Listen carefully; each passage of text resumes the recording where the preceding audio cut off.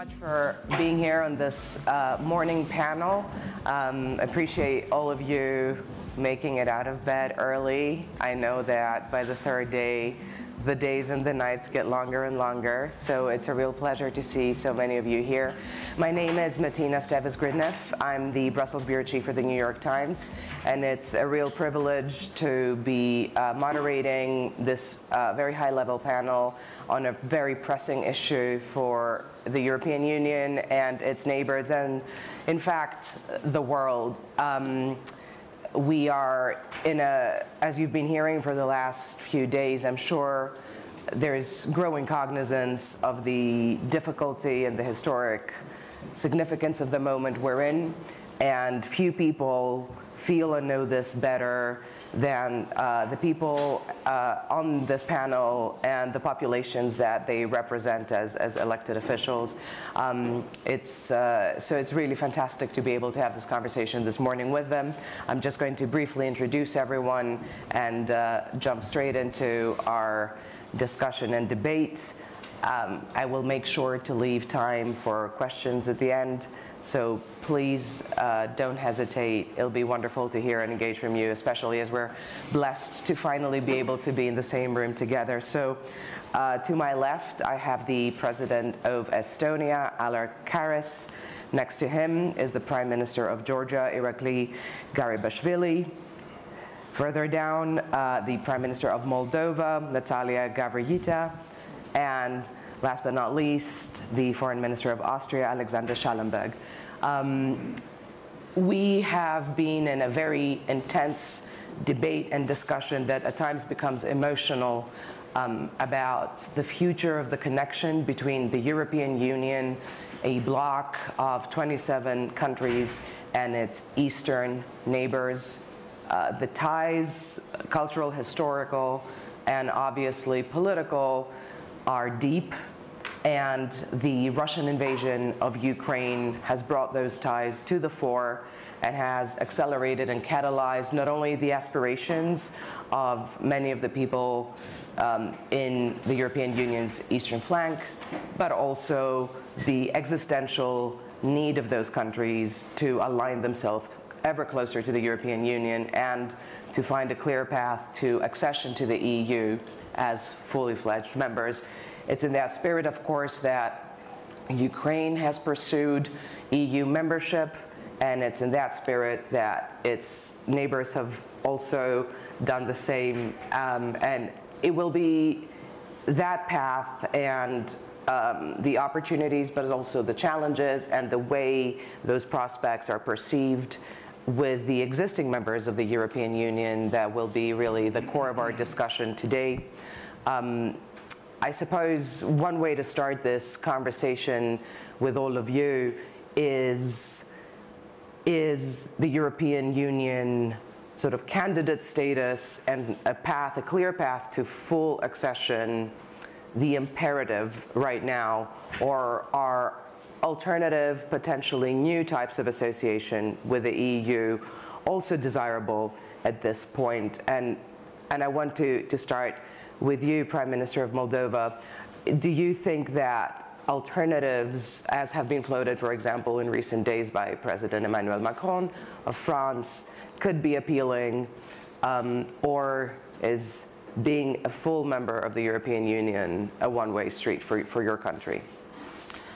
So the European Union is actually a community of values, and this is why we think Moldova should be firmly anchored in this community of values, because we believe in democratic institutions, in the rule of law, in respect of human rights. So it's a bloc that brings peace, collaboration, and value-based prosperity.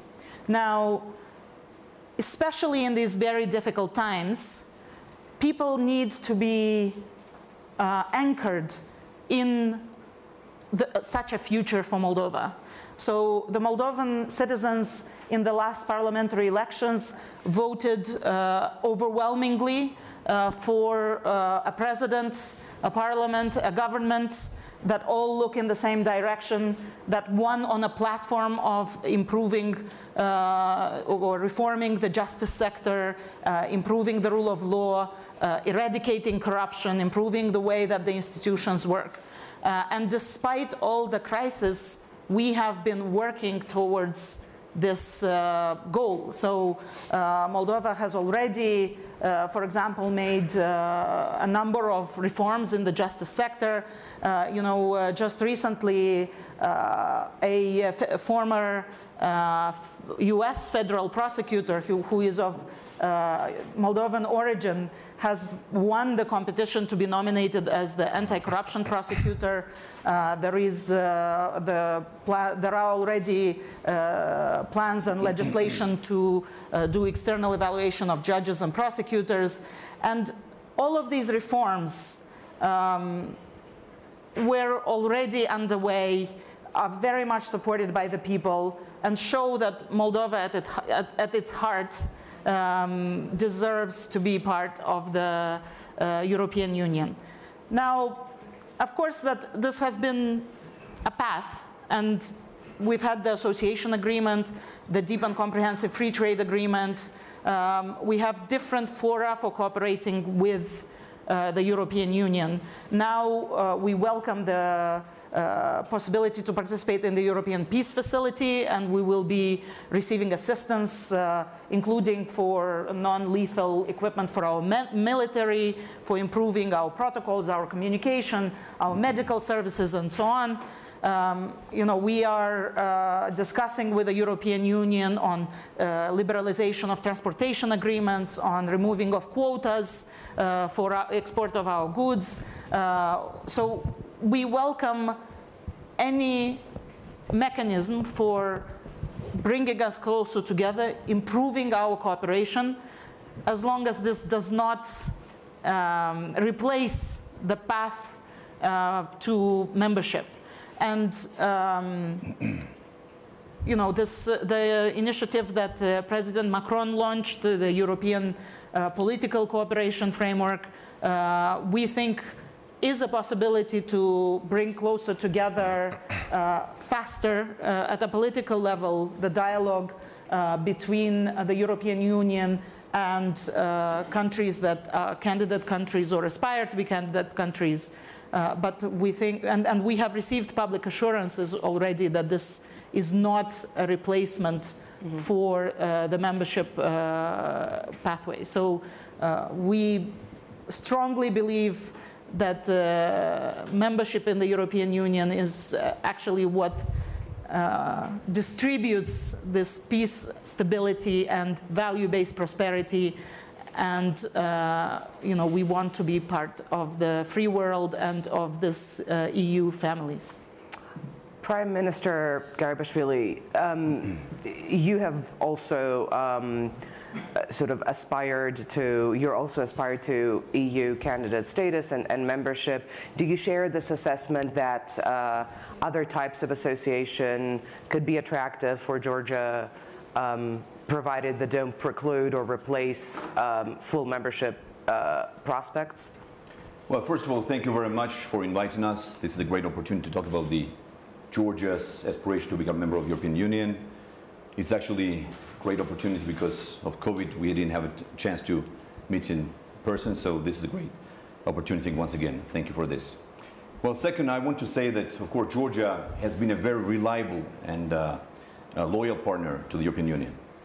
This is a choice of our people. It does not belong only to the Georgian government, but this is a choice.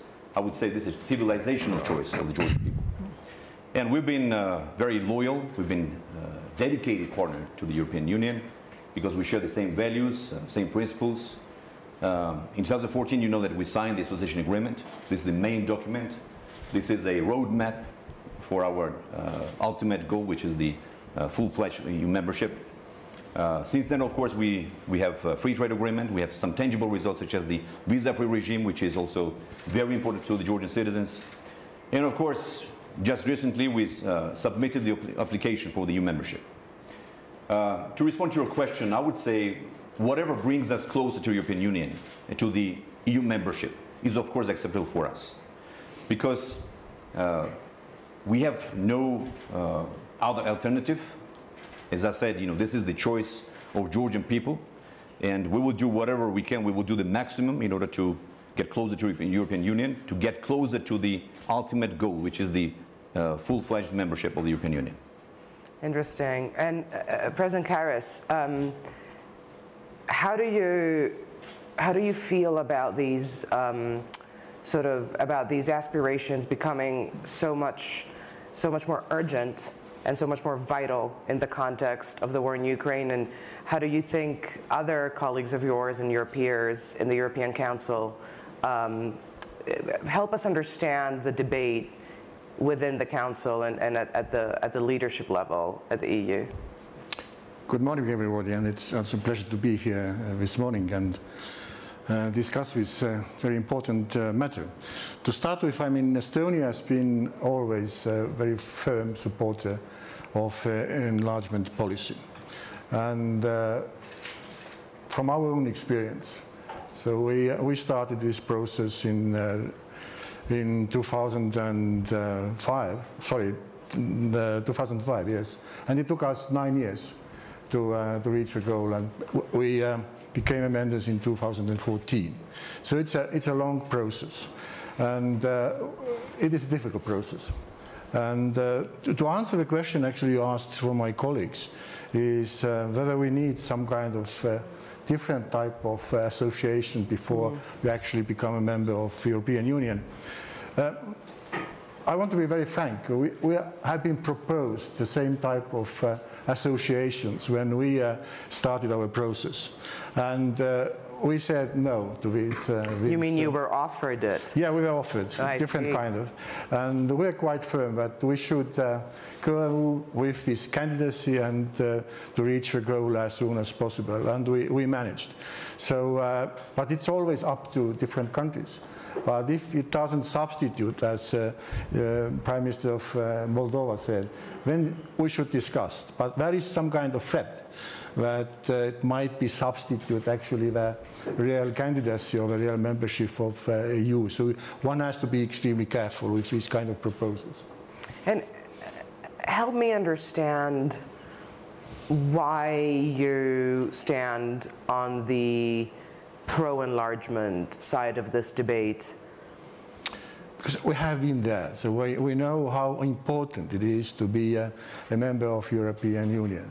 We have been extremely lucky at the time because we had very good neighbors, Scandinavian countries, who actually supported us and to reach the goal and to fulfill all these criteria. And this was extremely important. So that's why now the candidate countries also need friends to support this process. And we proposed Ukraine, together with my colleagues from Latvia and Lithuania and Poland, that Ukraine should become a candidate to the European Union, to give a green light, because there is no fast track to start with, but it's a process. And you have to have kind of green light that you to start with all these processes to get, as it was said, we share the same value. And at the end of the day, it's a political decision. That means the members of the European Union feel that you are one of us. Criteria is one thing, but also this kind of feeling that, yes, these countries are one of us. Interesting. Mr. Schallenberg, you're going to be inevitably the bad guy on this panel. I'm really curious to hear your reflection on this idea of values and political decisions versus the debate which is about no cutting corners, no fast track.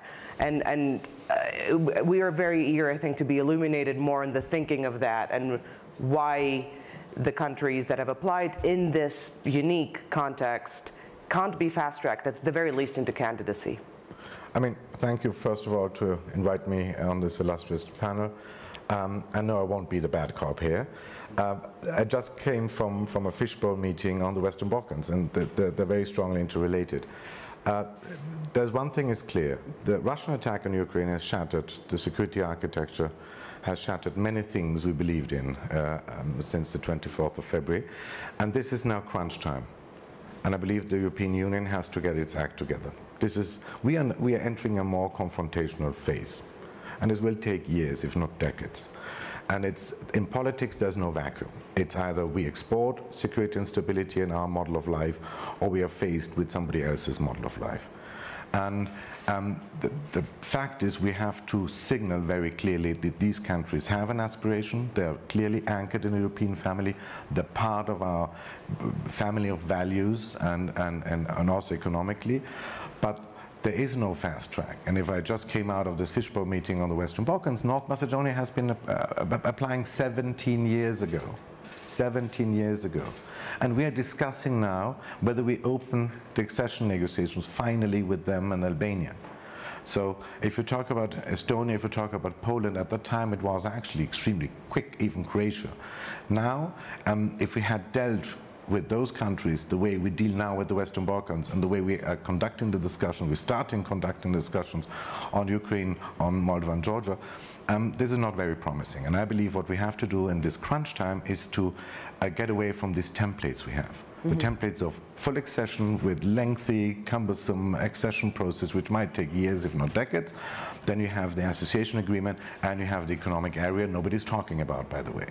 And what our approach is in Austria is we have to make it tangible. We have to make a geopolitical... Enlargement is the biggest geopolitical instrument we have, and the strongest we have.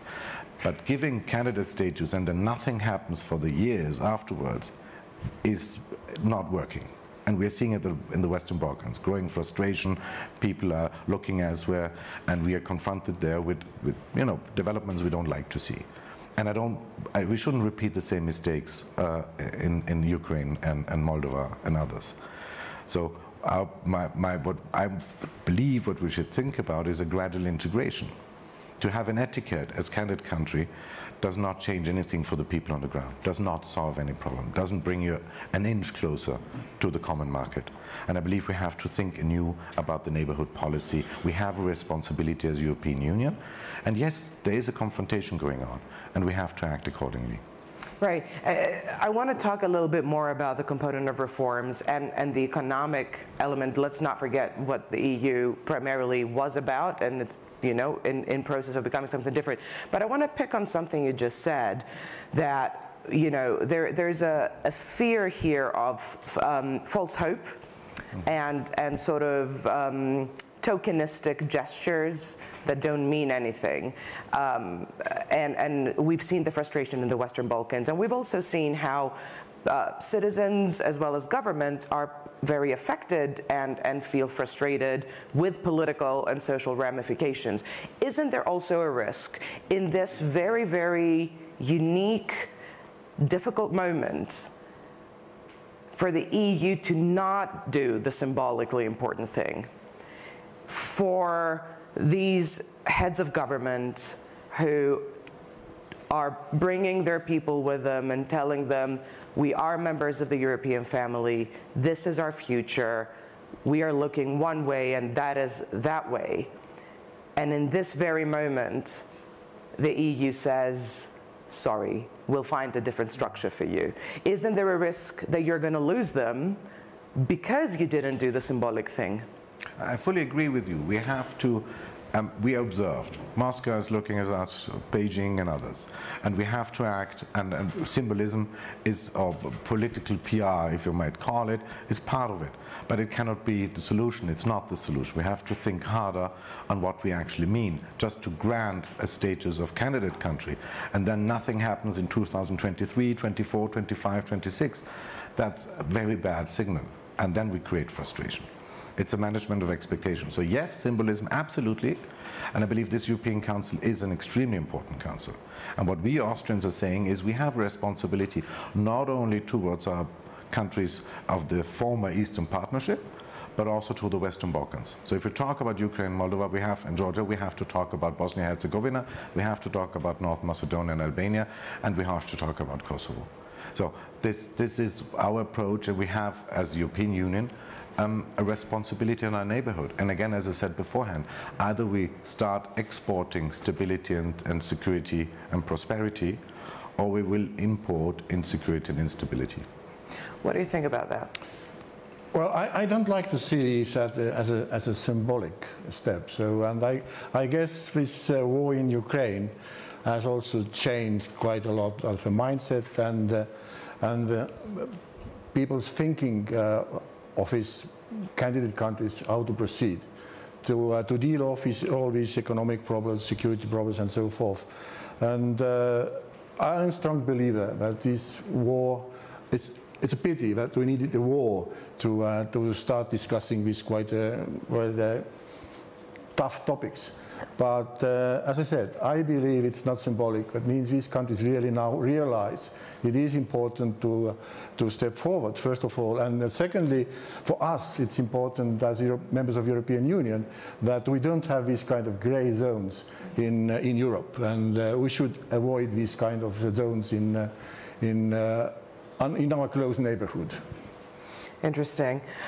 Prime Minister, let's talk a little bit about the actual steps your country would need to take if it got candidate status, because that's actually when the difficult work begins, and right. It's not always going to make the leader very popular. The reforms can be very burdensome. So what would you see as top priorities for Georgia, and also what kind of support would you be expecting for your country in this context? Well, first of all, I think we should take into consideration the expectations of the people. I want to talk about Georgia, and I want to talk about Georgian people. More than 80% of our population support this idea that Georgia must become a member of the European family. And this is not a choice, again, I want to repeat, of our government. We have been striving, we have been trying to get closer to the European Union for centuries. We didn't start it in 2014 when we signed the association agreement. Instead, we've been trying to become a member of the civilized, Europe and world for centuries, as I said. So now we need to manage the expectations of our people. Because from our perspective, how we see this process, because we believe that we've been, as I said, we are very loyal to the European values, principles, we're doing democratic reforms. We're doing all necessary things that is into the association agreement.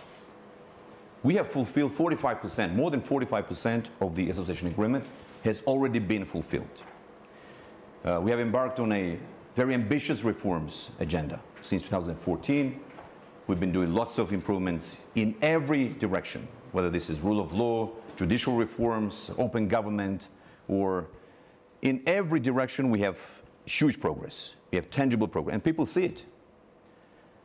So now the question is whether we raise this expectation, we tell our people that Georgia will get this, as it was said, symbolic, let's say, political, let's say, declaration, an acknowledgement that Georgia is part of this European family, or we should explain to them that it's not the right time, maybe we should consider it later, or we need to see action now and today. Because as it was mentioned, it's a different world today. What has happened in Ukraine, it's not a challenge to only Ukrainian security. This is a challenge to the entire European security architecture. And I want to remind you about the war that we had in 2008. At that time, I have to mention, regrettably, that we did not see such unity that is today. We welcome this unity. This is great. This is a very strong, let's say, reaction of the entire world, of the civilized world. But we, the Georgians, we paid a very high price since we regained our independence. We had two wars in the 90s when we regained our independence, one in Abkhazia, in Ossetia, and 2008, a large-scale war with Russia. And the result of this war is temporary occupation of our territories, of our historic territories. Now, we understand the concern that exists in the European Union, because as Minister mentioned, they don't want to import all these problems, let's say, into the European family. But we also understand that, granting the candidate status does not mean given the membership, right? It's still a long process, as it was mentioned by the president of Estonia. It's a long process. We understand that. And we have our homework, which is the association agreement. So that's my point. But we need clarity. And we need adequate and relevant reaction from the European Union. Prime Minister, clearly, from your intervention earlier, you mentioned several reforms that you yourself have also initiated in the same spirit as the Prime Minister of Georgia has just been talking about. Can you tell us a bit more about why the EU, sort of being closer to the EU in this moment, is so important to Moldova? In particular, I suppose, considering Moldova's own security concerns with Transnistria, as well as the incredible assistance your country is offering to Ukrainian refugees and looking to the EU. Talk to us a little more about your country's very, very special role in this current moment and how EU membership can help. So let me start by saying that I was in my first job and younger when the Thessaloniki agenda happened, and Moldova was considered at that time, and we as a potential candidate country, and we missed that window of opportunity. We didn't have a government that was willing to go in that direction. And my generation has lost its youth fighting, and for democratic institution and maintaining this hope for European integration alive. We have a historic window of opportunity now. As you said, this is a historical crunch time. We don't know when the next historical moment of opportunity will arise. Now, it just so happens that this comes at a very difficult time for our people. Moldova is very much affected economically by the war, the unjust war of Russia on Ukraine. We have inflation that has reached 27%. I know that inflation is a problem in all European countries, but we are poorer, we are affected more significantly. We are doing everything possible to receive all the refugees, and after we have received a number of refugees that amounts to 3.5% of our population, 85% of our people say we are willing to receive more because of these values that I talked about at the beginning of my intervention, because we believe that now there is this standoff between the values of democracy, of rule of law, the European values, and the values of autocracy, dictatorship. So we don't want, to miss this window of opportunity, and several years from now look back and say, what happened to that extraordinary sentiment where, there was almost a constitutional majority, oriented towards pro-European reforms, towards building institutions, building a truly European state. And, what happened to that government that was so determined? And we will have to wait for other generations to see when this may happen. So precisely because it's so difficult, it's so difficult, first of all, for Ukraine, of course, and our hearts, all our hearts go out to those who suffer the terrible consequences of the war. There are also economic consequences for the region and security consequences for the region. For the world, we have heard plenty of it at this forum.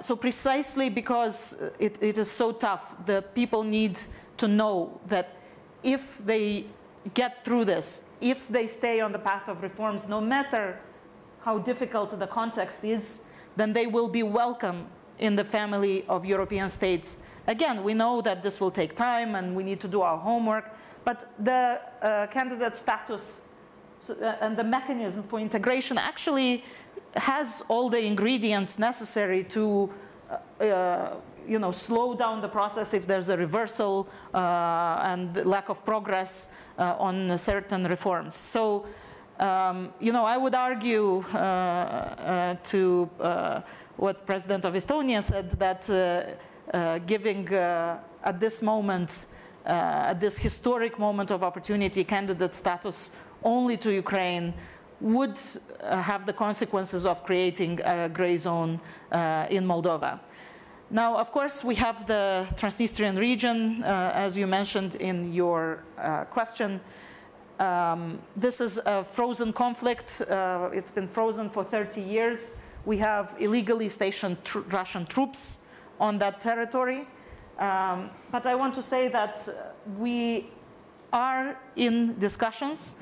All the negotiating formats that are able to meet are meeting. So we have the format where both Russia and Ukraine are present, and of course that is not functional.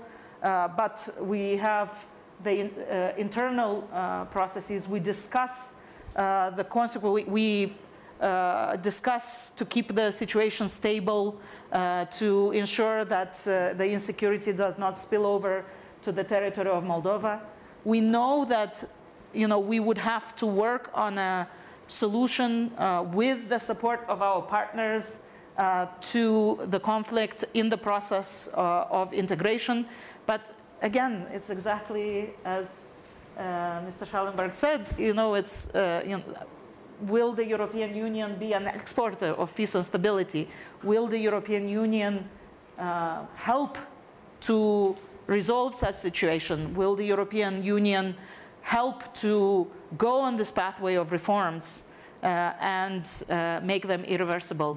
Will the European Union help these countries understand that, if they do their homework, if there is this progress, then meritocratically they would be welcomed in the European family. Minister Schallenberg, I'm sure that listening to these prime ministers, you will agree with me that they sound more ardently, feverishly pro-EU than some heads of government in the EU.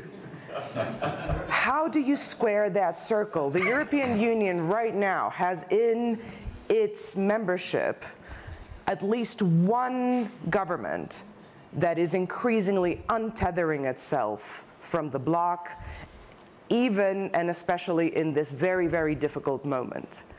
How can you sort of look at these countries that are saying the right things and are trying to do the right things and are existentially trying to tie themselves ever closer to the bloc, and look at your colleagues, your neighbors, and square that circle? Well, I believe that things are moving. I claim that holiday from history are over. We enjoyed a dividend of peace.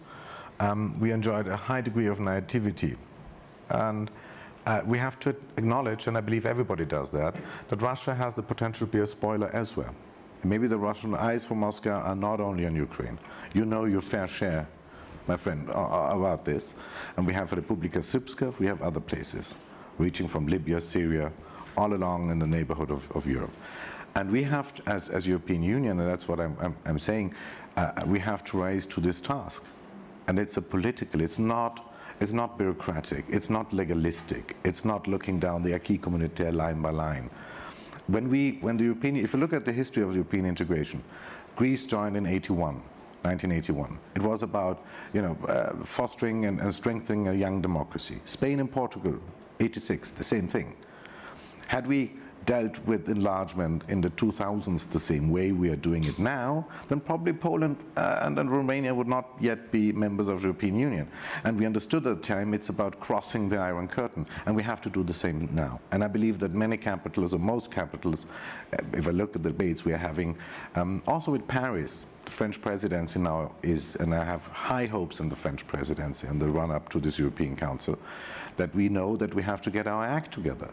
And yes, we are always very good within the European Union to, spill out publicly our differences and discussions, but we have a very strong sense of unity, and I'm sensing that in every meeting. And my hope is that this geopolitical moment we're living through in Europe won't be over by summer, and suddenly we lean back exhausted after 4 months and say, wow, we were good, but now back to the good old bad times. And maybe Ukraine, I mean, it's like a shock therapy we're living through.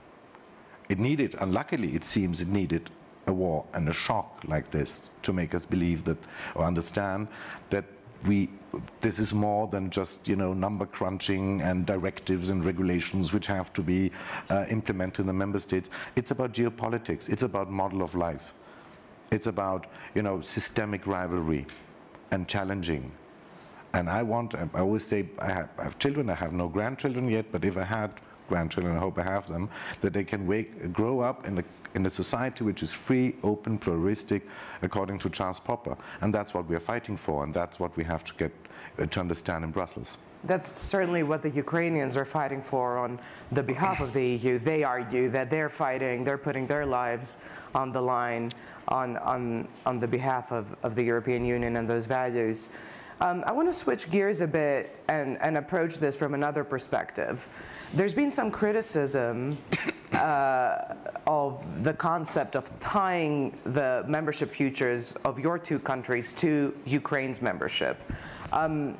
Do you think that's fair criticism, President Karas? I wanted to say it's kind of a misunderstanding that Estonia and our partners said that, you know, Ukraine should become a candidate. So it applies to Georgia and Moldova as well. So it's not only Ukraine. But of course, just to recall, when we started our process, we Estonians also felt, and we started first, and Latvia and Lithuania were behind. And we really believed that we are the only one from a Baltic country who become a member of European Union. But it turned out that in the end we all joined the European Union together. So it might happen here. So the process started now because of war with Ukraine. But you are also have the applications you sent in, and the process probably will start.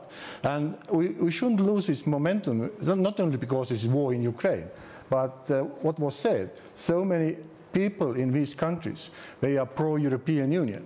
It's 90–80%. It's not a government business.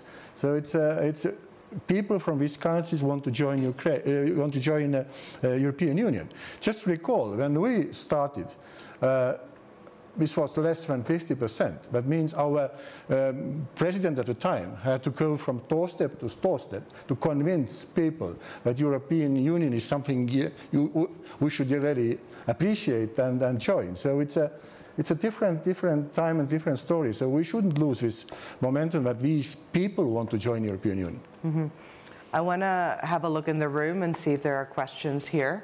Sure, please go ahead. Do we have a microphone, please? Thanks so much. If you can just tell us your name and make sure there's a question. Thank you. Thank you very much. Daniel Ksutin from the Global Shapers Hub of Lviv in Ukraine. So if I'm talking about my generation in Ukraine, European integration has been a dream since we remember ourselves, right? Since we're very little. And I was wondering, Mr. Schallenberg, maybe you have an advice for the Ukrainian youth. What can we do to advance the European integration agenda in our countries? It's also relevant for the youth of Georgia, of Moldova. I'm very impressed of what the youth has been doing already beforehand, before the war. And each time I visited Kiev, and I was there repeatedly, the NGOs, the civil society, grassroots movements, which are so important. And that's the best thing you can do. Your constituency is your country, and you're the future, and you have to make sure that the reforms, and you're not doing it because of the European Union. This is something we repeatedly say in the Balkans as well. So you're doing it for your own sake. You want rule of law, you want separation of powers, you want checks and balances. So, and this is what you can do best, to be the loud voice, to pressure the governments and the representatives to get their act together. And it's not about the European integration, it's because you want Ukraine to move forward. Any other questions or thoughts from the room? Please, by all means. morning, and thank you for a very interesting discussion. I'm from Armenia with the President's office, and I guess we're also part of this neighborhood process with our own painful circumstances. So the question is the following, because the process with acceleration, fast tracking, etc. will take time, and meantime this neighborhood by itself is a status, which requires probably some relations or some, let's say, concessions on both sides. It could start with better trade relations, it could start with political, military, whatever, different umbrellas, and step by step getting there. So what will be the perspective from Moldova or Georgia? I mean, like the process now, before like entrance to European Union, how you feel your relations with European Union and what European Union could do to help you to get in the under current circumstances in a better shape. Sure. I guess this is one for you too. You know, even before this historic window of opportunity opened, Moldova, Ukraine, and Georgia formed an associated trio because we moved at a different pace. Both our people and our governments had a different approach towards the European Union and bigger ambitions. You know, this is why we are actually now talking about these three countries, is because these countries are at a different place. Now, I believe that for other countries, there is a moment of introspection as well. We see that the world order is changing, and so I am sure this will lead to you know, internal discussions and conclusions in neighboring countries, and there will be a process that results out of that. Right. Can I ask for some closing thoughts, President Harris?